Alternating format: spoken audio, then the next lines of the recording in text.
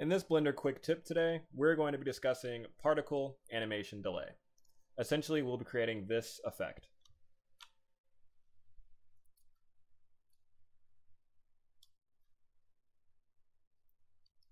Now, just looking at that straight up, you may be wondering, okay, so you have a particle system with some objects, and those particles are moving, and the objects have some animation done to them. Cool. It's actually a lot more going on than that.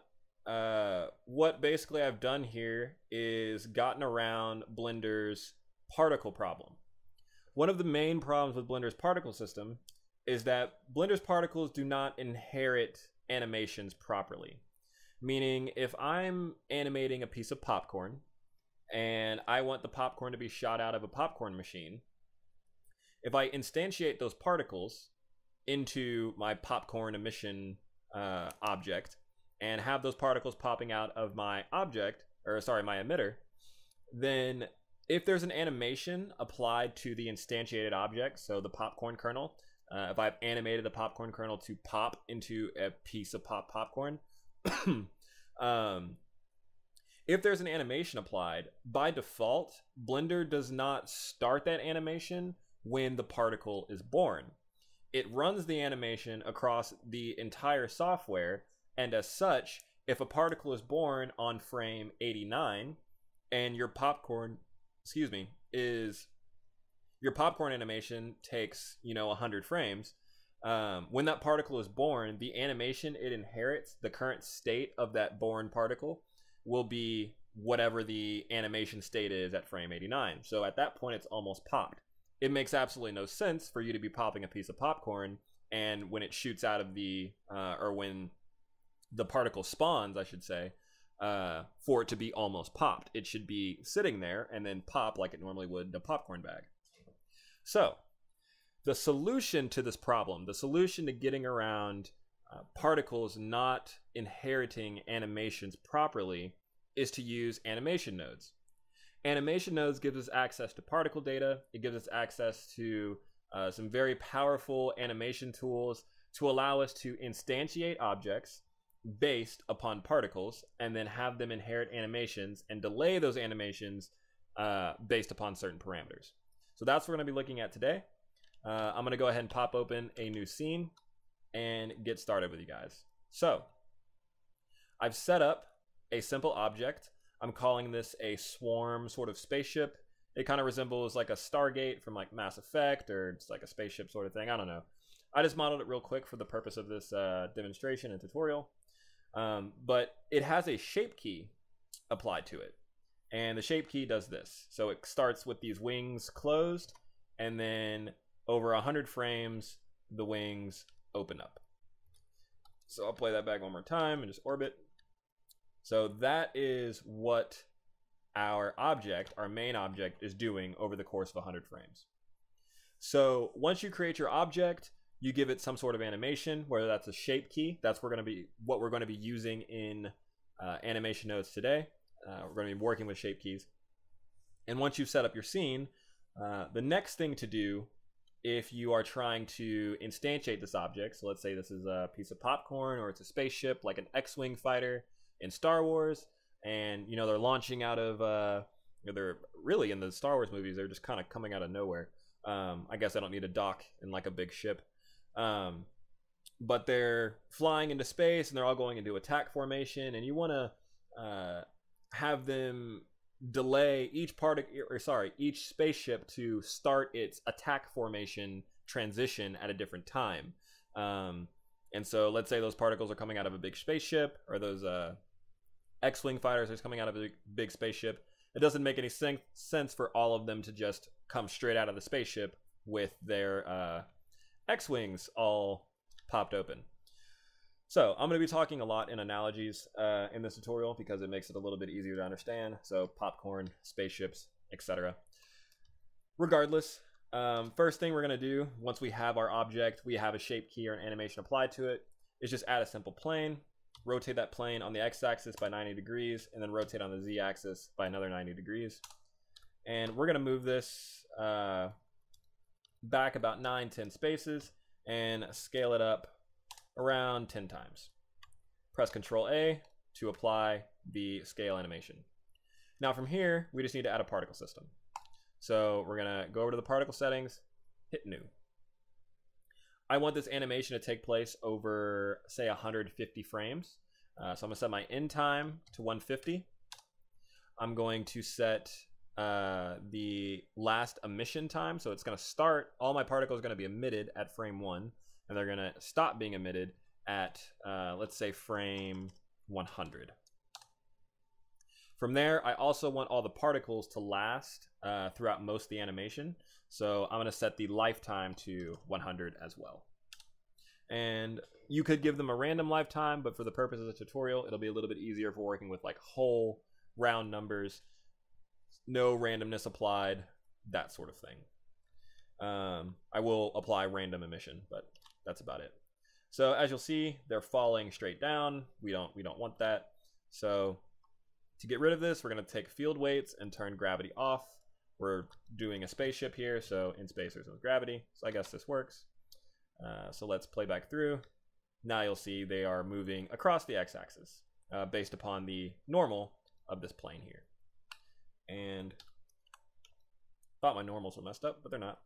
So from here, I want to change the size to 0.180 to make it a little bit bigger, and then change the emission geometry normal value up to 10. So this will be 10 meters per second. So they should shoot out a lot faster now. Yay, going smooth. From there, I'll change the number of emitted particles to 25. We don't necessarily need a huge amount of spaceships here. Just a few will do, and it'll also make our simulation run a little bit faster. So we're gonna start there. And I believe that is all of the settings we need to mess with in the particle settings. So now we have our mission set up and we have our object. Typically, normal use case, what you would do is you would click your emission or your emitter, and you would go down here to render and select object if you wanted to instantiate this object into your particle system. So you select the object, grab this little eyedropper and say, I want to instantiate swarm ship. So now all of my particles will become these little swarm ship thingies. It's not really working correctly, and that's okay. It's not meant to, honestly. So we're gonna kind of bypass this. As you can already tell, I don't know why it's emitting like this. It shouldn't be doing this. Like, this is something that Blender Particles has an issue with. Like, why is my instantiated object turned this way? Why isn't it just automatically turned the same way as my actual object? Whatever. So problems there. To fix this, we're going to go over to animation and work with animation nodes. So this is my custom file. I have a dope sheet, which just gives me a list of the keys that I have for each object. So I've got a key here for the shape key, and then a graph editor. I'm probably not going to use either one, so I'll just make them a little bit smaller because I've already done the animation editing. And then from here, we're going to come down here where you normally have your materials, your textures, and compositing nodes. We're going to scroll over to animation nodes. I'm assuming you guys have all downloaded this. If you haven't, there will be a link in the description to go grab it. So definitely do that if you're trying to follow along and make this for yourself. So I'm going to hit new, and that's going to generate a new node tree. And I'm going to call this node tree particle animation delay. Can't type today. Alrighty. So upon loading, there's typically nothing there. If you press T to open up the panel, you'll see all these lovely little options over here. We're not really going to be messing with these at all. Don't need to for this scene. Over here on the right, when we add nodes, there will be a bunch of settings over here that we'll access and kind of make some changes to.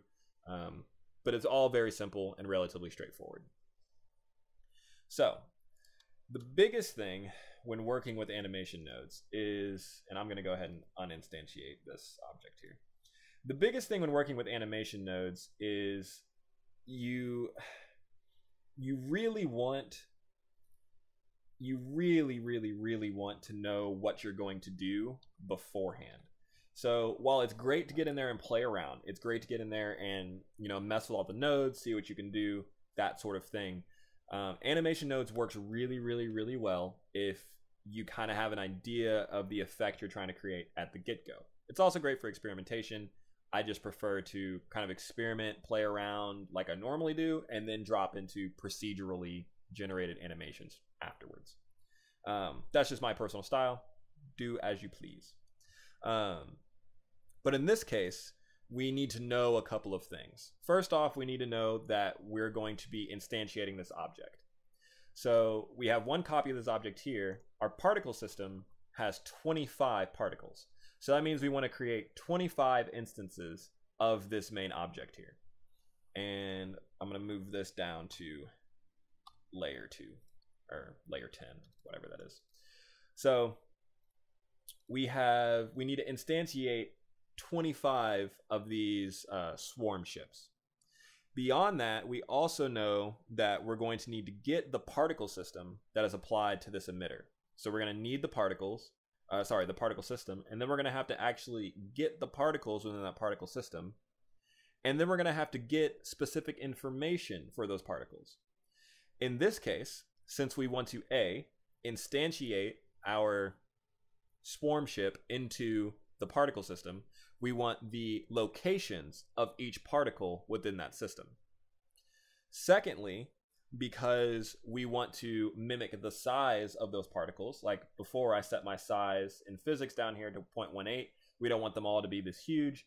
So we're going to want the size information of our particles. Lastly, we're also going to want the birth time and the die time of each particle. So when a particle is born, it's born on a specific frame. That is considered the birth time. When a particle dies, it dies on a specific frame, and that's considered the die time. We're going to be using some math and some Boolean operations later to delay our animation and also hide our objects so they don't spawn or they're not visible until the particle system spawns them. So first thing we're going to do is go ahead and grab an object input node. And I'm going to go ahead and basically grab everything that we need in terms of initial data input before we get going. So I'm going to grab that. I'm going to grab the object instancer. I'm not putting any settings here yet, just kind of grabbing everything. I'm going to grab particle systems input node. I'm going to grab the get particles node. We're also going to want a particle list info node.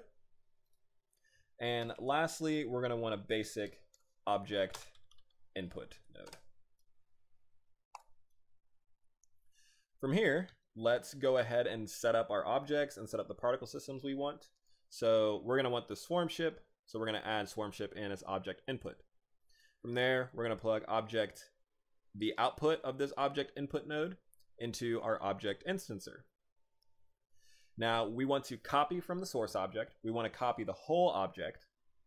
So that means copy modifiers, copying any constraints that we have, etc.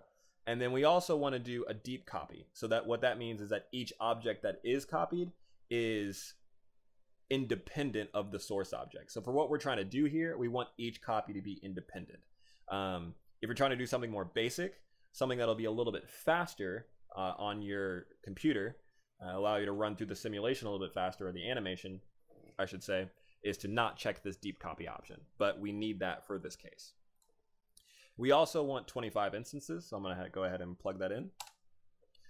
From here, we also want to rename this plane to something useful instead of plane. Just going to rename it emitter.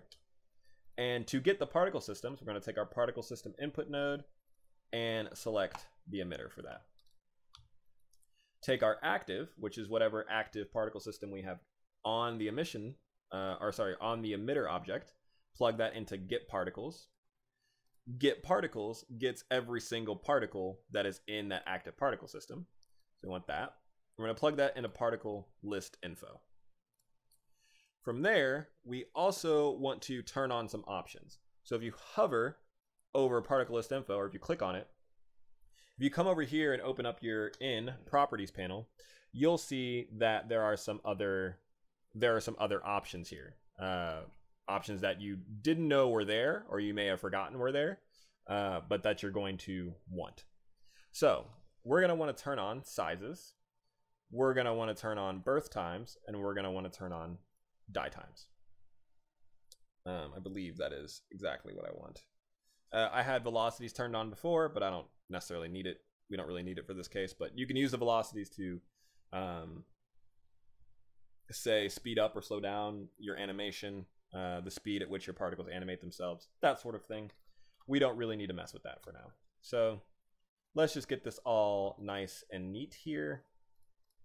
And then for this last object input, we're going to use a swarm ship. So sweet, we have our data, and now we want to input that data into a subprogram to do some work on it. So there are multiple subprograms within animation nodes. The first of which is a group, which kind of functions as a normal group does in other node editors. The second one is a loop, and that's what we're going to want to use. So we're going to pull out a loop input. You're also going to want to go to subprograms and click the invoke subprogram and click on your my loop subprogram that you just created.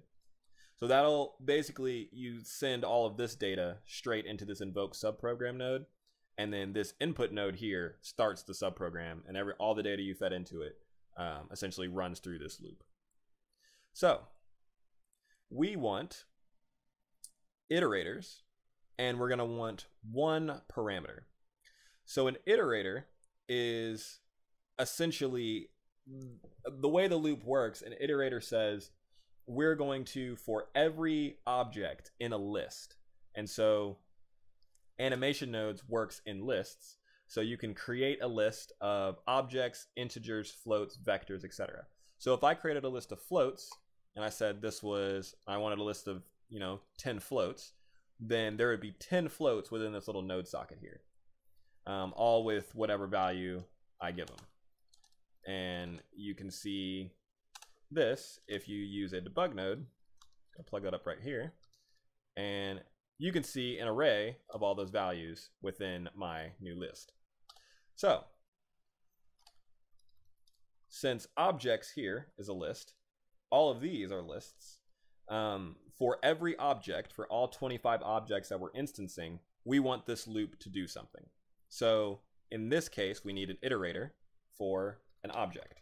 So we're going to use an object list as an input. So you want to plug your object instancer straight into this invoke subprogram output here. And we're going to name this loop set instant location underscore scale. So this is going to set both the location and the scale of the instances we're going to be using. From here, we want a new iterator, and we're going to use a vector. So we're going to use a vector list here. We're going to call this locations and plug our list of locations straight into that. From here, we also want we want 3 float lists. So I'm going to make all of those real fast and name them accordingly. So the first one will be size. The second one will be birth time. And the last one will be death times. Perfect. We also want a parameter, and a parameter just basically takes an outside value and plugs it straight in. It doesn't evaluate it it doesn't iterate through it as if there were multiple versions of it. I think that's the best way to describe this. Animation nodes can get complicated sometimes. So we're going to add a new parameter in, call it just a regular object, and then plug our object into the top. We also want to make sure we plug in sizes, birth times, and death times. Now from here, there are a few different things we can do. We have this data, we have it into the subprogram, and now we want to start, messing with it. So the first thing we're going to do is add a vector from value node. This is going to take our sizes and create a vector for it, because when you scale an object, and I'll pull this up for you real quick. When you decide to scale an object and you're looking at a vector is made up of 3 values: x, y, and z. These are the values that make up your normal maps, that sort of thing. So we have our sizes here, which are single float values, so it just has one value. But this is being applied to our particles on the x, y, and z value, or x, y, and z axes. So we want to bring that in and make sure we create a vector for it. You could use this using the vector from value node or the combined vector node. If I plug these 3 up here and then add 2 debug nodes, as you'll see, these should be the exact same thing. So 2 ways to do same thing. Always good to know different methods. So now we have a vector from value node, we have a vector, and then we're going to want a vector math node. And we're going to be comparing our initial object size. So I'm going to pull out a transforms input node. That's going to take our object, this object right here, and it's going to look at the location, rotation, and scale of that object. So we're going to take vector from value, which is our sizes, and our initial transforms, so our initial scale, and plug both of those right into our vector math node. We're going to multiply this together. What this does is it says, okay, we have an object that is this long. It has a specific scale across the x-axis. So we'll press N here. You'll see that it's scaled at 10 across the x, or sorry, 4.5 across the x, 1 across the y, and 1 across the z. So if you don't include those values and you try to transform your object or set the size of your object based on a particle size, what'll end up happening is your object gets all like squished and looking weird. We just don't want that. So this is a very easy fix for that. Now the next thing you're going to want to do is add in an object transforms output node. Here you're going to turn on location and you're going to turn on scale.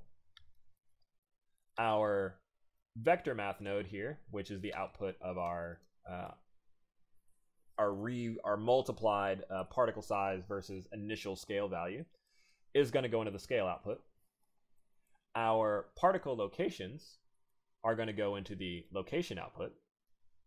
And then we want this to happen for every object. So that's going to go into the object transforms output. And now you'll see my objects have moved all over the place. Pretty cray. I'll play through the animation. Now they're spawning and doing somewhat strange things. So we haven't done anything with visibility yet. We haven't really changed any of that. And it actually looks like these are parented to something. And I don't know what they would be parented to. Let's find out. Hold on a moment. Sometimes things happen. I'm wondering what they're getting parented to. I guess they're getting parented to the animation nodes container. That would make sense. I can't select it and zoom in. I wish I could. It's turned off for a reason, I think. It's not selectable. Yeah. So they're parented to this this container here. It's fine. Alrighty. So that takes care of the instantiation of our objects and putting them into the right locations. Now, currently, if I get rid of this crap here, you'll see that some of them have already spawned. So if I flip back to this beginning part here, this one has already spawned for some reason. This is the last particle, but it's already spawned out here. We don't want this.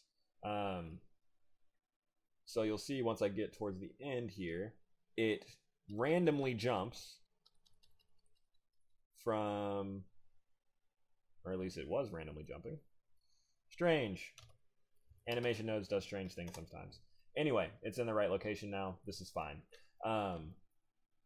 But currently these are they're all visible, and we want to get rid of that. And also their animations all start at the same time. So if I look at this shape key here, and I'll flip back to the properties window. If I look at my shape key, you'll see the shape key for this object is 0.492.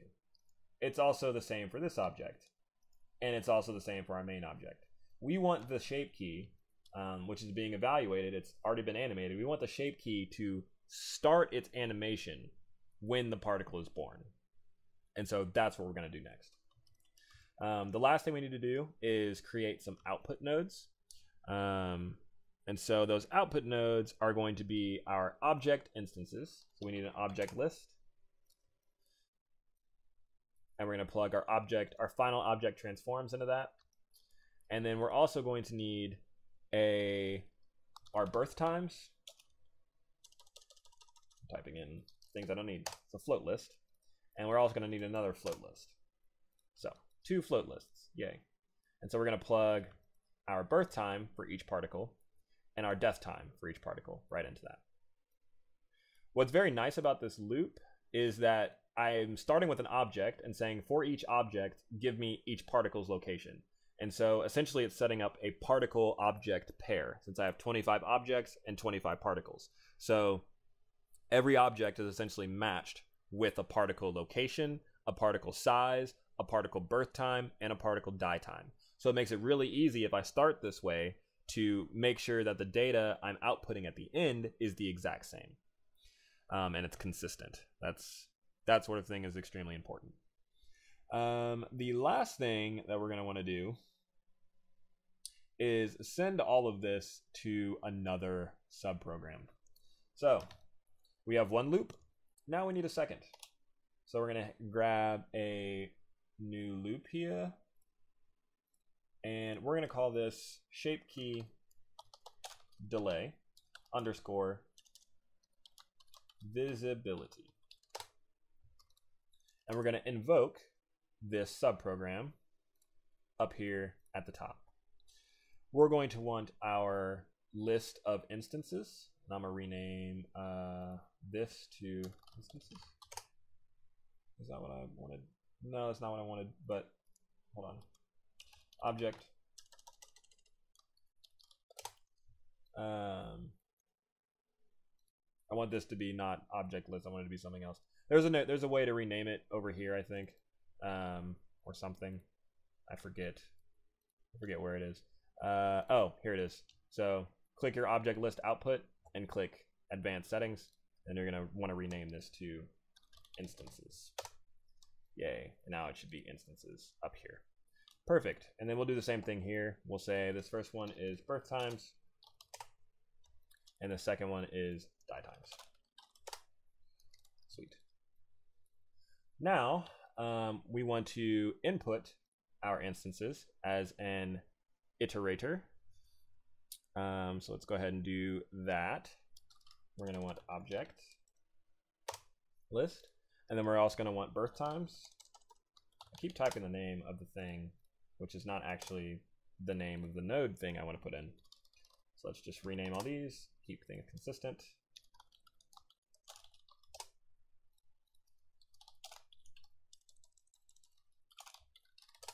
Perfect. And we're also going to want one other parameter. That parameter is going to be a float value, and it just so happens that this is going to be the frame number. So let's add a time info node that's underneath animation, time info, and we just want the frame. We're going to pipe that straight in there. The rest of this can go straight in, just like so. Alrighty, perfect. So now things will start to get a little bit more complicated. I mean, things have been slightly complicated so far. I hope I'm doing a good job of explaining this. If I'm not, I really apologize. But yeah, we're getting there. So from here, the first thing we're going to do is work with shape key. Let's just get that out of the way. So I'm going to press Control A, and type in shape key.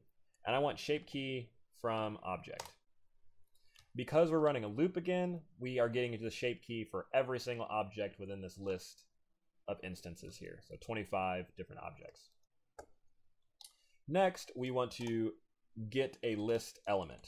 So we're going to hit get list element. And because the shape keys from object generates all of the shape keys for that object into a list, we want to get whatever shape key is going to actually be useful for what we're doing. So plug this in here.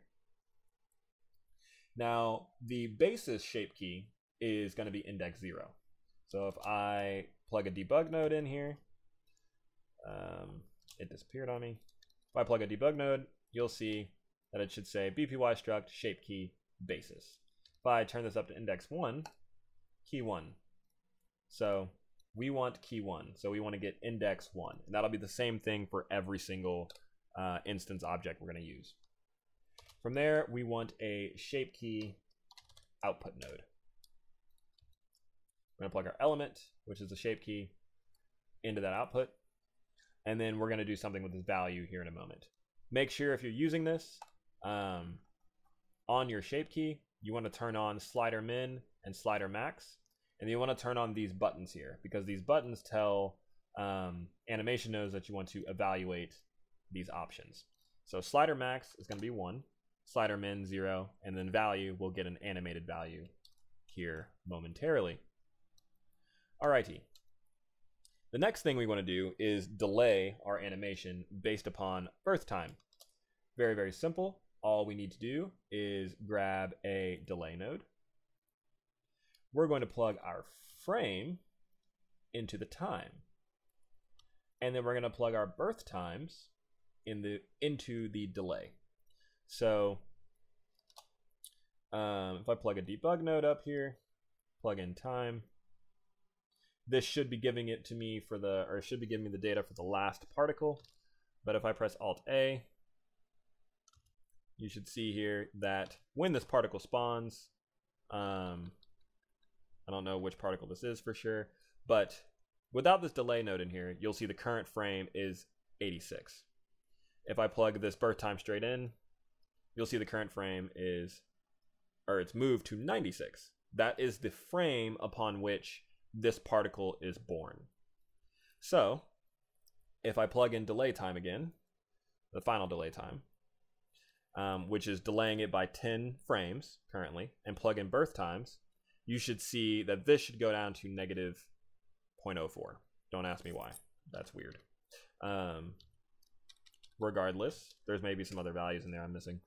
Regardless, one thing I've noticed in animation nodes, I just kind of go with it. Like, until I figure out, you know, kind of what I'm trying to do or what's going on, I just kind of go with it.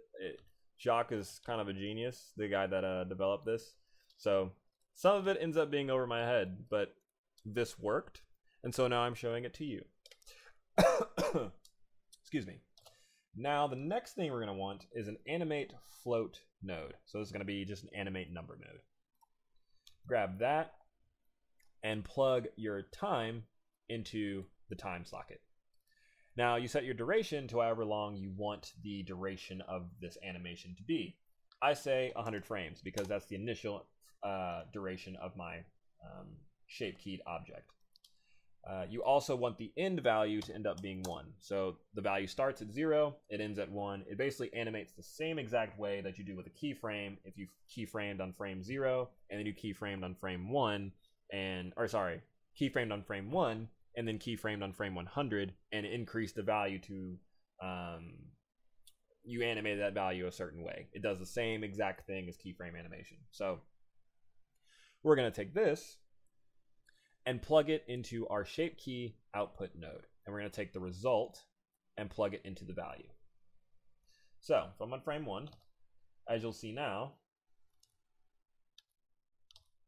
if I click this one spawned like kind of like first. So its shape key is at 0.32 and I'm on frame 33. So that's nice. If I click this one, you'll see its shape key is at 0.162. So now we have essentially completed the task of instantiating our animation and delaying that animation on the basis of particle birth time. To add icing onto the cake, as you can see all of these particles, even though none of them are born yet. On frame 1, there should only be one particle born, but I can see all of these. I don't want that, right? So we need to do some foolery with booleans, and this should get fun and confusing. So we want to compare boolean. We're going to want 2 of these, and the first one is going to be A is less than B, and the second one is going to be A is greater than B. We want a third compare node to be A or B. It's not a compare, I'm sorry, it's a logic node.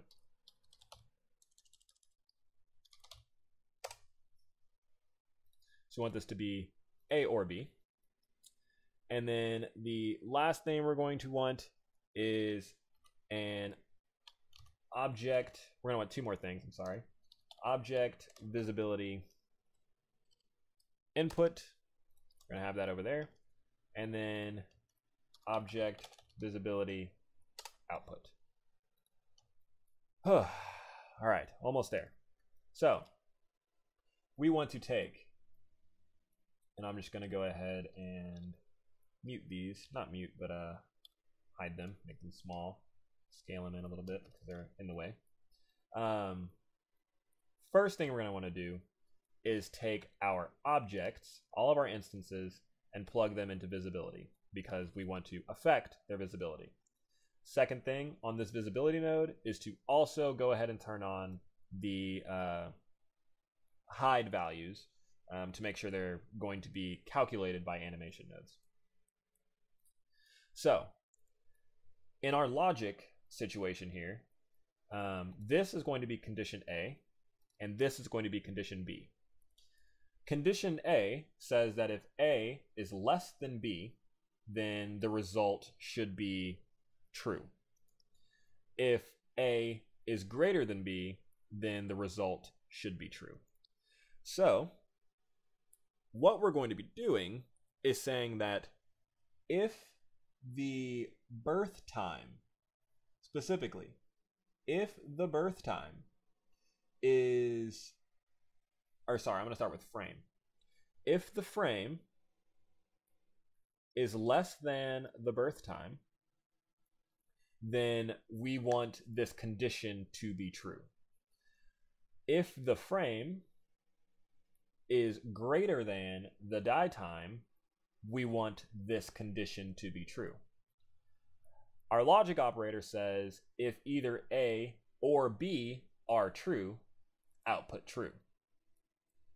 We take our logic operator and we plug that into hide, and then hide render.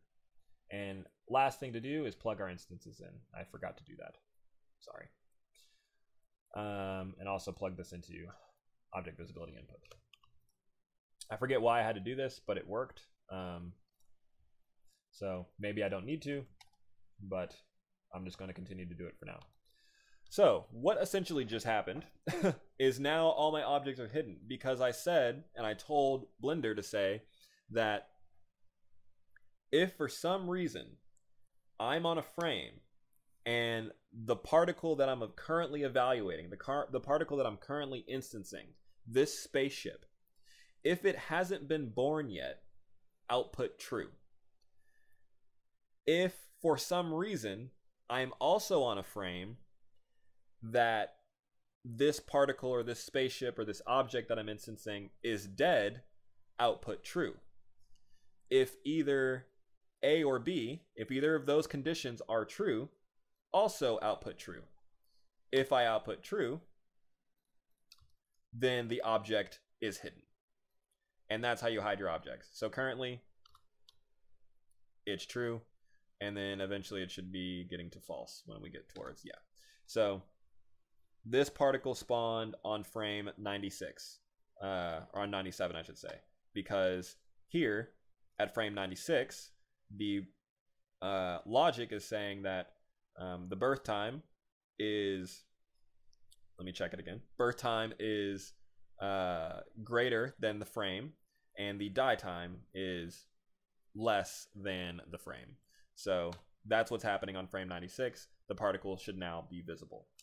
And you'll see, if you look at these, this particle here has a shape key value of 0.05-ish. And this particle way out here that's been alive for a long time has a frame value of 0.960. So, in conclusion, I'm sorry this took so long, and I'm sorry that was a whole jumbled mess of words and like logic operators and things you're probably, if you haven't been using animation nodes, you're probably relatively unfamiliar with. But if you've been searching for the answer as to how you can solve the problem of your particles or instancing objects and they don't receive animations properly, this is the best answer I can give you. I've tried everything else. Nothing else seems to work. Blender's particle code is basically spaghetti code. It's all over the place. It needs some work. Hopefully Lucas Tunn said he's going to be working on it. If you can, please, I will be willing to donate some of the proceeds from the One Lux material pipeline to get him to work on particle nodes, work on the particle code and particle nodes, all that stuff. I mean, whatever it takes, because this right here is intense. This is just, it's too much for something that should be so simple. But hey, at least we got a solution now.